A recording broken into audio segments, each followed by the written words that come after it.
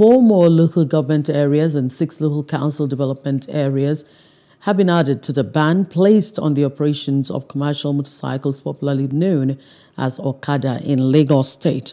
The Commissioner for Transportation, Frederick Oladende, hinted during a press briefing on Phase 2 of the total ban on motorcycle operations in the state.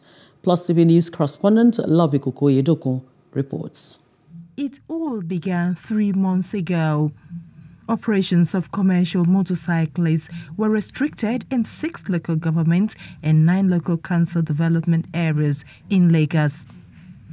According to the government, the move is to curtail the growing menace and security threats posed by some of the riders.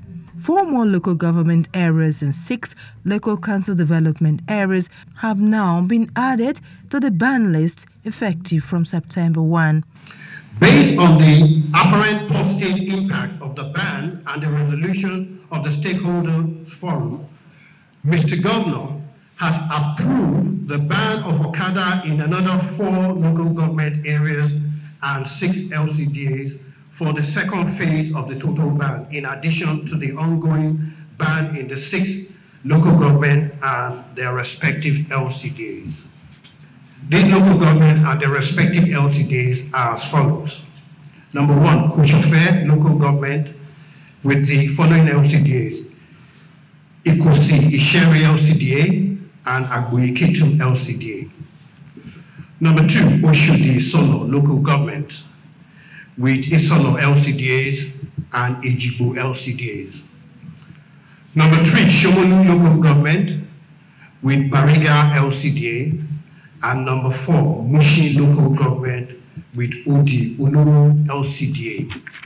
The commissioner advised residents to make use of alternative means of transportation to go about their daily activities. He enjoined residents to access government's existing interventions aimed at empowering them. Beginning of this administration, we started the reform of the bus scheme so that people can actually ride, our buses with clean suits and still come out with clean suits, etc. We have upgraded the water transport mode. There are more boats on our waters. Mr. Governor has invested in 16 terminals, etc. We are ramping up the rail project in a bid to ensure that we give people alternative. Now, Okada riders themselves, they have a right to join this first mile and last mile buses as owners. Yes. They come together as members of a cooperative.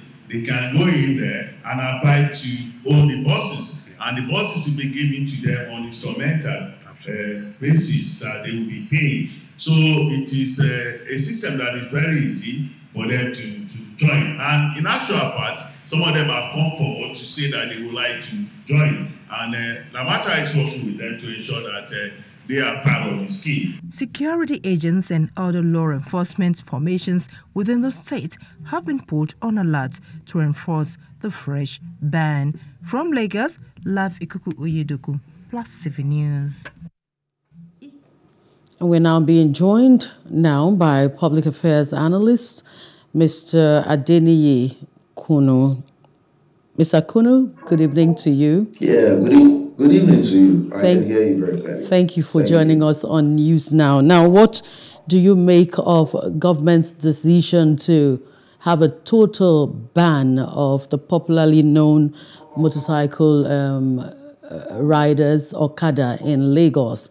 The government has given instances of threats to security in the state, of perceived nuisance by the riders. And of course, we know that some residents have also raised alarm over the operations of commercial motorcyclists. What do you make of it? I think, in my candid opinion, it's actually a cosmetic approach to providing solution. When the first ban was made possible, May the 18th of this month, for the first couple of days, we saw policemen all around Lagos, even in some areas that were not mentioned. They prevented motorcycles from, driving on highways. And, the enthusiasm with which that was met just abated and fizzled out. We appear to have them back on our major highways, stronger than ever before. Do not forget that there is an economy for importers when we talk about motorcycles, and you cannot really prevent people from wanting to move from point A to point B, and you also cannot prevent people from creating an economy for themselves.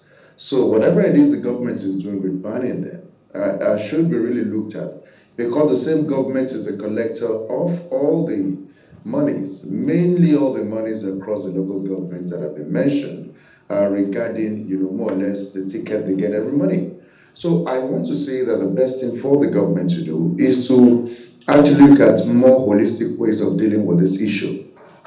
The first of that would be harnessing the water potential of Lagos and provide, very effectively water transportation across the nooks and crannies of our waterways, building more jetties. Once you do not make Okada riding attractive to those that patronize them, it makes life better. The Netherlands is 12 feet below sea level. They do more of bicycles if you've been to Amsterdam, apart from other places. It means, therefore, that the country, particularly the state, must leverage its potential. Water covers more parts of Lagos than the land space. And the Lagos state government, in its over about 53, 54 years of existence as a state, has not been able to evolve that. And I think it's something we should look into. So whatever it is they've done before, for instance, I've had to drive extra carefully, going on the Lagos-Badagry Expressway, even some parts of other areas, even the Shomolu-Bariga areas, the Kosofe areas, because they're everywhere. Do not forget that apart from being transportation, well, the people that are doing it really believe they could make quick money just actually to take care of their families. So it means, therefore, that what is Lagos doing, apart from banning, to prevent people from getting into, criminal acts if they are prevented from riding these motorbikes? The reason why the state government has decided for it to be banned is because we seem to have an incremental incidences of crimes committed by those who ride on bikes. And the Lagos state government, on the one hand, is justified to do that. But on the other hand, what about the fact that they're disempowering people? Don't forget that there was an uproar about a fortnight ago, or about 3 weeks ago, where the lawmakers at the federal level actually agreed that the federal government cannot ban the use of motorbikes across the country. It is an economy that empowers the state one way or the other. But in disempowering people, what are the alternatives we've created?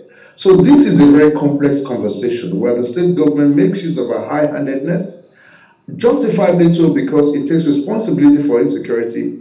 But on the other hand, we may have more crimes on our hands if there is no alternative of doing this. And I think that the Lagos state government must be up in its game to deal with these issues, please. I think I agree with you at this point where many say that it's like throwing the bath water and the baby away, because in dealing with issues like this, those who are in the hinterland or places where, it's not very motorable may want to say the Okada riders are the best for them at this point. So what do you think the government should have put in place? In the first place, what makes Okada riding attractive? It's that the solution. Let's do some economics now. When value is provided and the value provided is optimal, the patronage for such value is of the best and in its numbers. Okada has been able to provide value for people who have worked all day and want to get to their families in good time. Let us check the road infrastructure. The Lagos to Badagry Road has been under construction since Fashola, and Ambode has come and gone. Fashola used 8 years, and Ambode used 12. Babaji Sanwo is going to use another 4. So that's going to be about 16 years where a road that should be less than about maybe, they say 60 kilometers per hour, maybe it's in excess of 120 kilometers, has been left unattended for the past 16 years. The harrowing experiences of those that are commuting from Mautu or maybe from Alabasuru all the way to Badagry could not be documented. It therefore means that when you as government has demonstrated, arguable incapacity to deliver on your terms of reference, which of course forms road infrastructure, water, and many other social needful, then the people have to find a way around it. And if it were to be in a country where people are really civilized, they would have taken the government to court and won fair and square, because taxpayers' money goes into most of the works being done. But on your round, you've not been able to provide that, and people have decided to take their destinies in their hands. Very well, it is dangerous because you're exposed if there's any collision, and any accidented motorcycle could actually make somebody become disempowered for life, lose a limb or so. I agree in principle. But at the same time, when people take office, they have terms of reference, and the terms of reference should be priority. Over the course of the time that the federal government has not been able to, the state government has not been able to do its part of those roads, because let's just leave the federal government alone. If over the years the state government has not been able to fix that, perhaps in the area of collaborating with the federal government to solve the problem of infrastructure, how then do you expect people? You don't expect people to fold their arms. For instance, we'll talk about employment, which of course is some of the things that we feel government should have answers to. If government doesn't have room for people to get employed, if electricity is not available for people to have private businesses, yet government takes people to the cleaners to collect taxes or increase it, then when the people revolt, they said it is insubordination or lawlessness. So government should have a human face in this kind of situation, where it understands that we have not done the best we could for these people. Let us think. No, September the 1st is less than 2 weeks ago. What I think government should have done is to tell them that these are blueprints 1, 2, 3, 4, 5 for you to stop Okada riding between now and December of 2022. By the first week, maybe after people have digested their Christmas or New Year rice or food, maybe by the 6th or 7th, we don't want to see any motorbikes on this road. You would have given a very justifiable period of time for you to ban them outrightly and take punitive action. Thank you so much. Thank you so much, Mr. Kunnu. Thank you so much because of our time, but I must say thank you for your comments.